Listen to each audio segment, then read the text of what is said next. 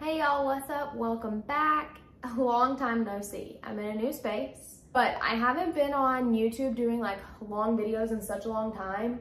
I have so many pairs of Golden Goose sneakers that stars. They're a very basic pair. They're silver. They have a little bit of a sheen. I don't know if you can really talk these a lot. A new job, and I can wear these type of shoes more than in my last job. These are great. I love these. These sparkles don't come off. They haven't fallen off. The back is in black. These aren't as sturdy just because this is like a suede material. A tree may fall on my house. I probably shouldn't be sitting in a room with all these windows. Anyways, super cute. I like the blue detail on the side with the pink laces. It doesn't fall off on these. The zipper is really good. This is the tongue on this one. I think these are a very good dupe, if you will say. And this is so weird to say. The leopard part is suede, but it looks like it's been screen printed.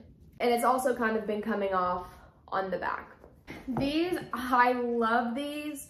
I wanted to love these so much, but they're too small. I really need to give these away. They say Golden Goose on them, this weaving material. I definitely would recommend these. I like how the white, it's like white on white in the back and it's just kind of embossed like up here. Tried and true dupe babies. Kind of green piping. I'm just a high top sneaker person in general. There's no like patches missing. I think that there was a sticker. You can kind of tell like on this back of there's a circle. I think there was a sticker or an emblem or something and it started to come off, so I just kind of ripped it off. These are authentic. For me, like I love designer, really anything, but I can't afford to buy like 10 pairs of authentic shoes, but doing a trial and error with fabrics, with styles, with height, with what, you know, whatever. Right before my wedding, and I was in a boutique with my mom and I saw this pair. It was on sale.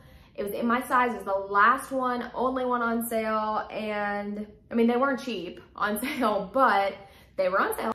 Love them. They're bright. I wish the lighting was better. They're bright teal.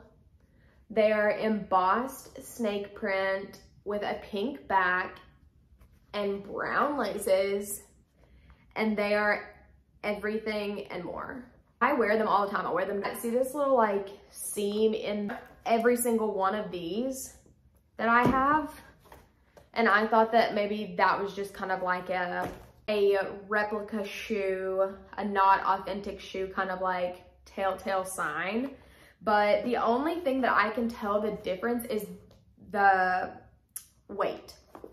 And I think it depends on material too, because all the ones that are super light, like floppy fabric, are not heavy, but like these are not the floppy fabric. These are not authentic.